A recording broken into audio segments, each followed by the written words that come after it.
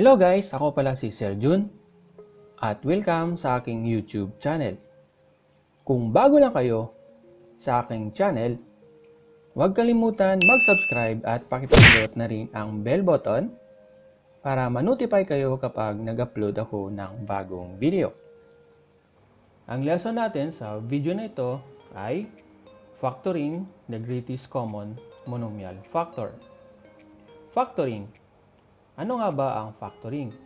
Factoring is the process of finding the factors of an expression. Ano naman ang tinatawag na common monomial factor?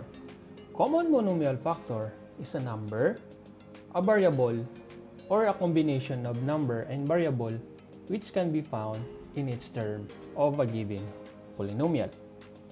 Paano nga ba ang factoring the greatest common monomial factor? Let's have a review. Greatest common factor in integers. The greatest common factor of two numbers is the greatest integer that is a factor of both numbers. Halimbawa, find the GCF of 12 and 18. We can find the GCF for any two numbers by examining their prime factorization. Okay, so halimbawa, yung 12, pag pinactor out natin to guys, meron tayong 2 times 2 times 3. So, pansinin nyo, so 2 times 2 is equals to 4 times 3 is equals to 12. Then, sa 18 naman, meron tayong 2 times 3 times 3. So, 2 times 3 is 6 times 3 is equals to 18. So, tandaan nyo guys, prime factorization. So, ibig sabihin, 2 is a prime number and 3 is also a prime number. Then, 12 and 18 ay mayroong common factor na 2 at saka 3. Therefore, GCF is equals to 2 times 3 is equals to 6. So, yung GCF ng 12 at saka 18 ay 6.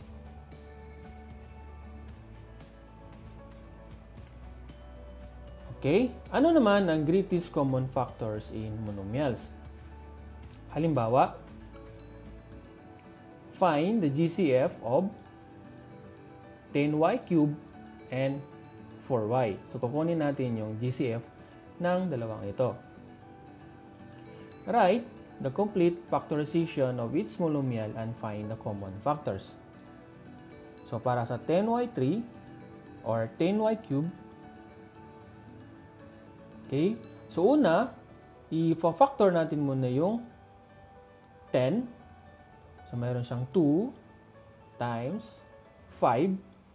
So, 2 times 5 is 10.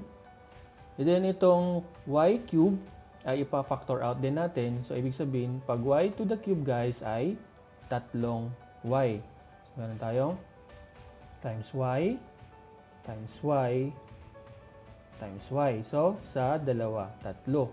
So, 3 y. Para naman sa 4y.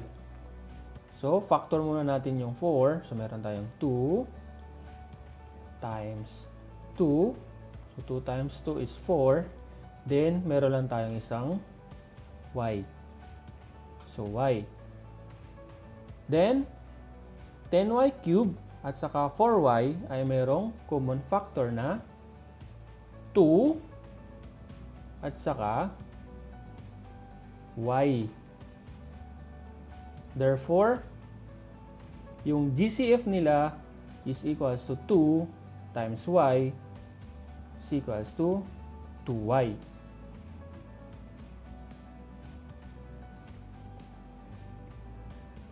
Para naman sa example number 2, meron tayong find the GCF of y squared and 6y. So, ganun pa rin guys. Write the complete factorization of each monomial and find the common factors. So, para sa y squared, pa-factor muna natin yung y equal to 3 times 3.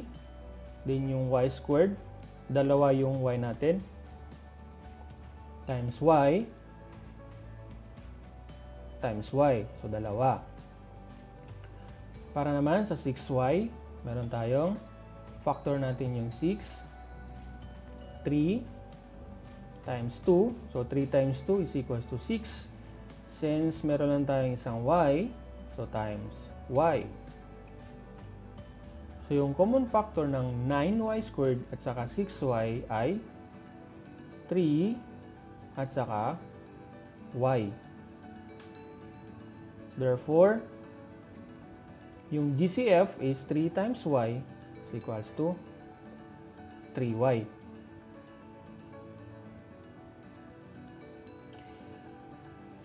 Ngayon, dumako naman tayo sa pinaka main topic natin, yung factoring greatest common factors in monomials or factoring greatest monomial factor. Para sa unang halimbawa,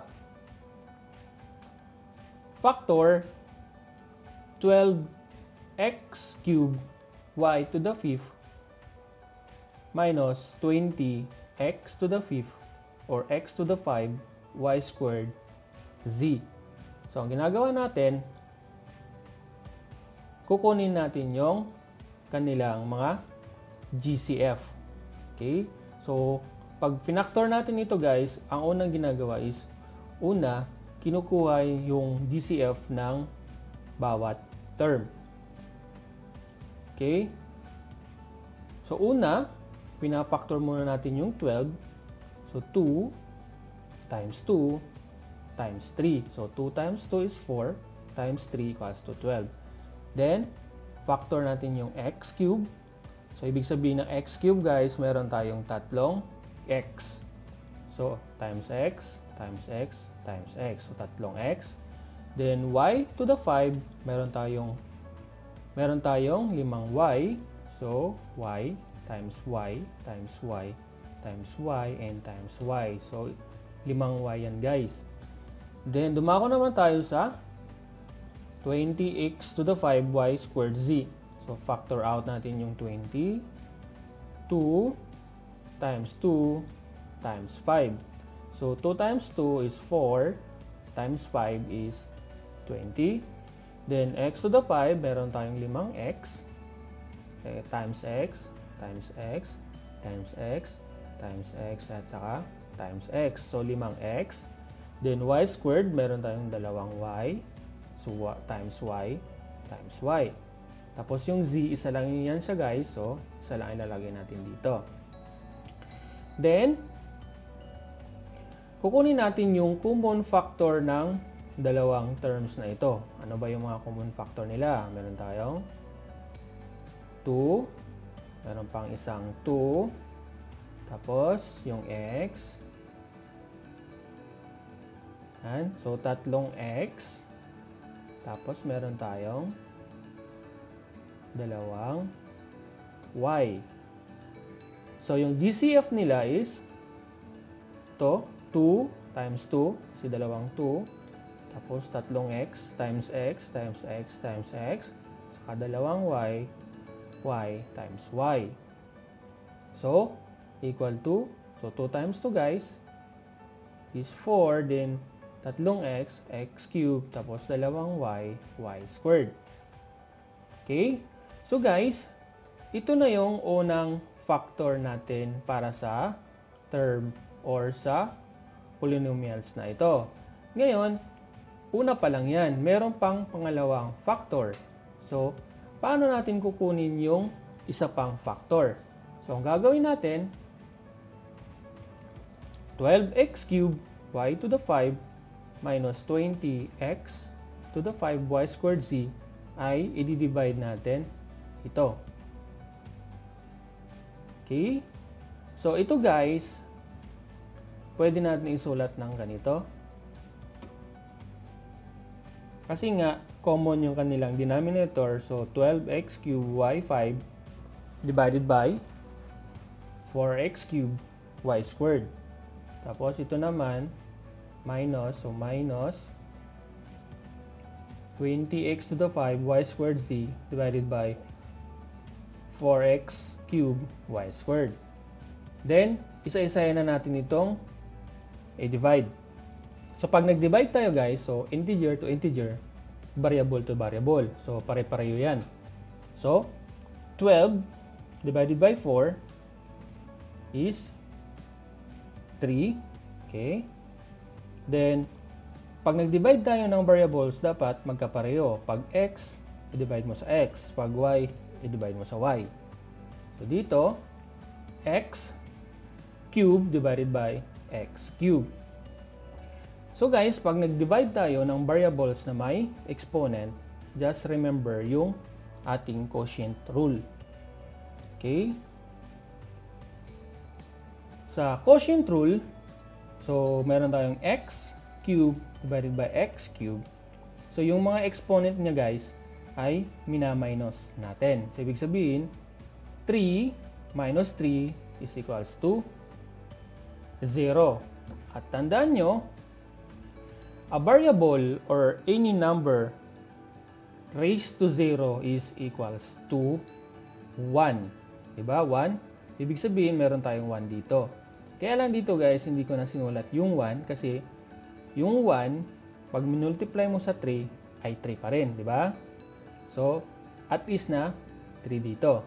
So, ibig sabihin guys, para sa pinakasimpleng simple computation or simple solution, pag nakakita kayo ng ganito, pareho yung kanilang term, consider na yan siya as 1. Kakancel na natin dito siya. Magiging 1 na yan siya guys. Okay, dumako naman tayo sa y to the 5 divided by y squared. So, ma-minus natin itong 5 or ima-minus natin or magma-minus o kukunin natin yung difference ng dalawang exponent. So, magiging 5 minus 2. So, quotient rule pa rin guys. 5 minus 2 is equals to 3. So, magiging y to the 3. Nakuha? Okay. So, dumako naman tayo sa pangalawa. So, minus. So, tandaan, integer to integer, x to the x, y to the y. So, ganun lang mag-divide. I-divide mo lang sa kapareho niya. Okay? So, 20 divided by 4 is equals to 5. Then, dito naman tayo, x to the 5 divided by x cube. Tatandaan nyo, so 5 minus 3 is 2. Diba? So, x squared. Then, meron tayong y squared divided by y squared. So, katulad dito guys, di ba magkapareho sila ng exponent. So, cancel out to siya guys. So, magiging 1 siya. So, merong imaginary 1 dito. Hindi na natin susulat. Okay? Then, yung natira, yung z, dahil wala naman siya kapareho dito, is at is, isusulat pa rin natin as z. So, ito na ngayon guys, yung dalawang factor niya. Yung factor nito is 4x cubed y squared at saka 3y cubed minus 5x squared z. Thus, the factored form of 12x cubed y to the 5 minus 20x to the 5 y squared z is, ito na siya guys, 4x cubed y squared times 3y cubed minus 5x squared z. Para naman sa ating pangalawang halimbawa, meron tayong factor 8x squared plus 16x. So, ang una nating gagawin, para makuha ang unang factor ay, kukunin natin yung GCF ng dalawang term na ito. So, para sa 8x squared, so factor natin yung 8. Meron tayong 2 times 2 times 2. So, 2 times 2 is 4 times 2 is 8. Then, para naman sa x squared, so ibig sabihin nito guys, may dalawa tayong x. So, times x times x. Para naman sa 16x, so factor natin yung 16. So, 2 times 2 times 2 times 2. So, 2 times 2 is 4 times 2 is 8 times 2 is 16. So, pansinin nyo guys, palaging prime yan. Prime number. Then, meron lang tayong isang x. Okay, times x. Then, yung common factor ng dalawang ito ay 2 times 2 times 2. So, tatlong 2 at saka isang x. Ito yung mga common factor ng dalawang term na ito. Then, the GCF is equals to 2 times 2 times 2. So, tatlong 2 at saka isang x. Equal to 8x. Diba? 2 times 2, 4 times 2 is 8. Tapos, x. So, 8x. So, ito pa lang yung unang factor ng term na ito o polynomial na ito. So, kukunin pa natin yung kanyang isa pang factor by dividing 8x squared plus 16x to 8x. Ito guys. Okay? Since pareho naman ang kanilang denominator, pwede natin isulat ng ganito. So, 8x squared divided by 8x. So, plus yan. So, plus 16x divided by 8x. So, ganun pa rin guys. So, integer divided by sa integer. X divide mo sa x. So, sa kanyang kapareho lang. So, 8 divided by 8 is 1. Okay, consider that is 1 already. Cancel out. Then, x squared divided by x. So, quotient rule guys. Yung x guys, mayroong imaginary 1 dito. Tandaan nyo yan. Palaging may 1. Hindi na lang siya isinusulat para sa convenience. Okay? So, 2 minus 1 is 1. So, ibig sabihin, x to the 1. Diba? So, x to the 1. So, wala na lang 1 dyan for convenience. Okay? Then, plus 16x divided by 8x. So, meron tayong 16 divided by 8. That is 2. Then, x divided by x. So, merong 1 dyan. Meron din ng 1 dyan. So, 1 minus 1 is 0. So, x to the 0. Tandaan nyo guys that x to the 0 is equals to 1. So 16 kanina to divided by 8 is 2. So, 2 times 1 is 2. So, ito ngayon guys, ang sagot niya is x plus 2. So guys, ito na ngayon yung dalawang factor ng polynomial na ito. Thus, the factored form of 8x squared plus 16x is 8x times x plus 2. So, paano ko nalaman guys na tama itong answer ko? So, ang gagawin nyo lang is i-multiply nyo pabalik. Ha? Tignan nyo ha. So, 8x times x is 8x squared. Tama? So, dalawang x yan ha. Then, 8x times 2 ay 16x. So, therefore, tama ito.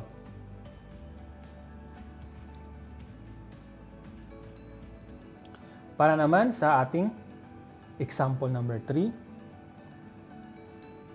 factor 12x to the 5 y to the 4 minus 16x cubed y to the 4 plus 28x to the 6. So, meron tayong tatlong term. Okay? Same process, guys.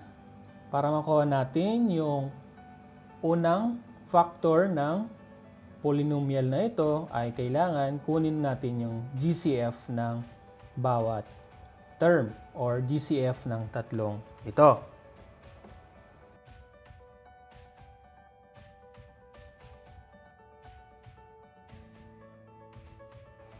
Para sa unang term natin, so kukunin natin ang factor ng 12. So meron tayong 2 times 2 times 3.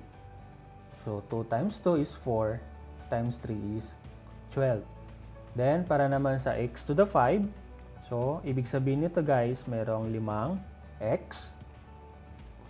So times x times x times x times x times x. So meron tayong 5x. Then y to the 4, meron tayong 4 na 4.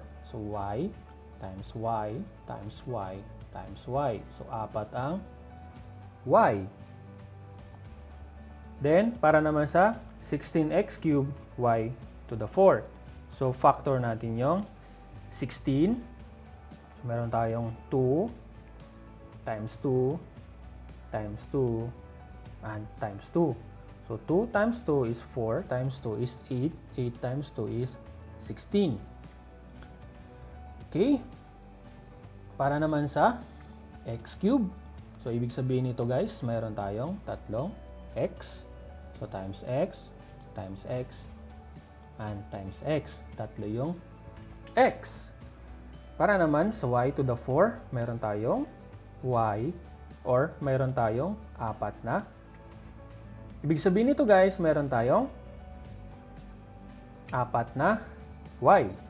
So, times y, times y, times y, and times y.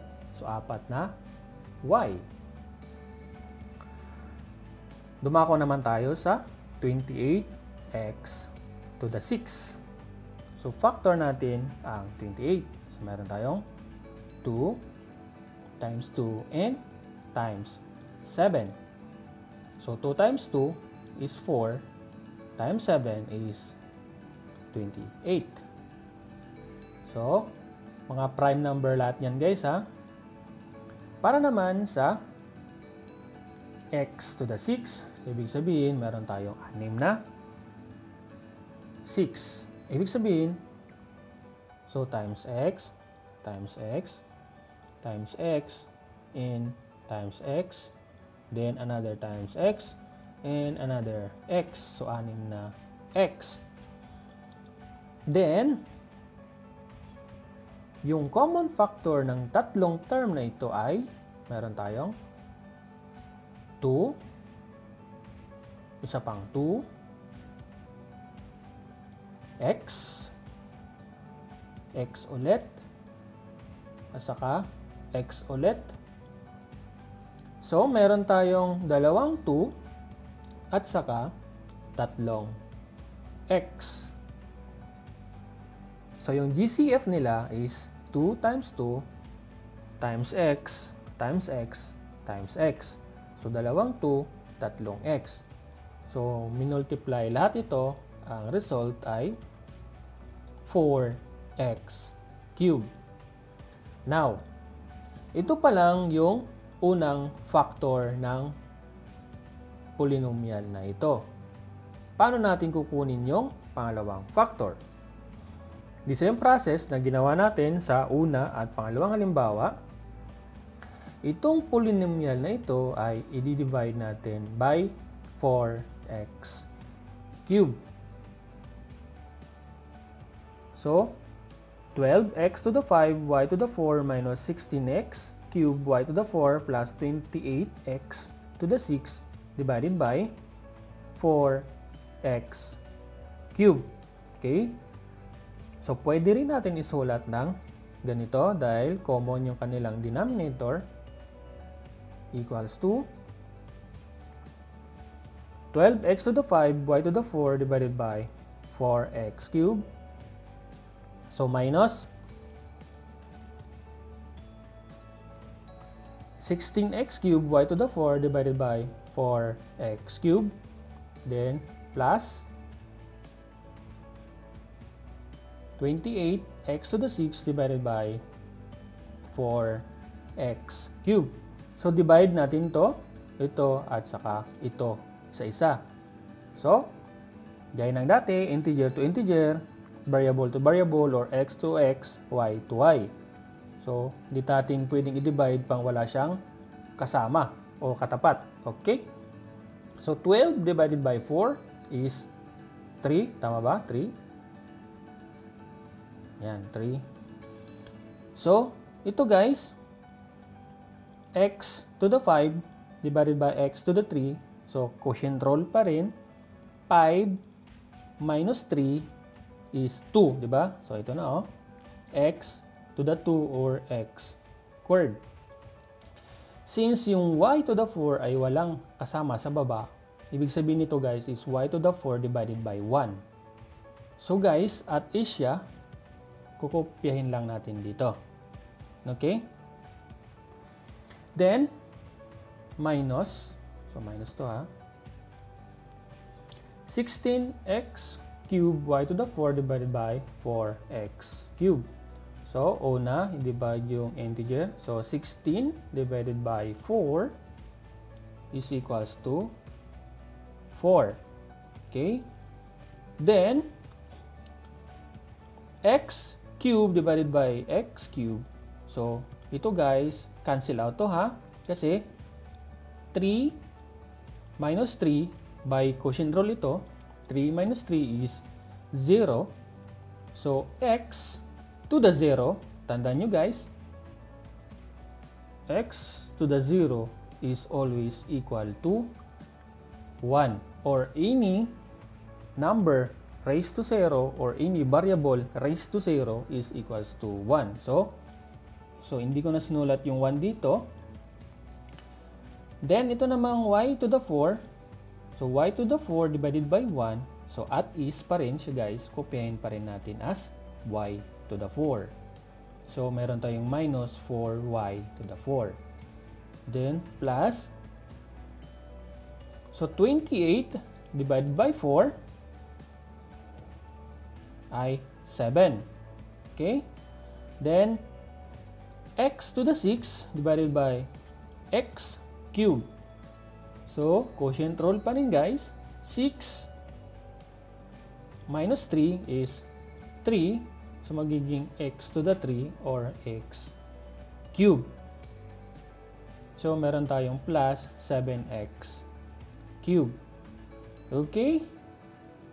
So, ito na ngayon yung factor, yung pangalawang factor ng polynomial na ito. So, ito na yung isa at saka ito rin yung isa pa. So, ito yung nauna kanina by doing the GCF. Tapos, ito naman yung pangalawa by dividing yung polynomial itself sa kanyang GCF. Thus, the factored form of 12x to the 5 y to the 4 minus 16x cubed y to the 4 plus 28x to the 6 is, okay, so 4x cubed times 3x squared y to the 4 minus 4y to the 4 plus 7x cubed.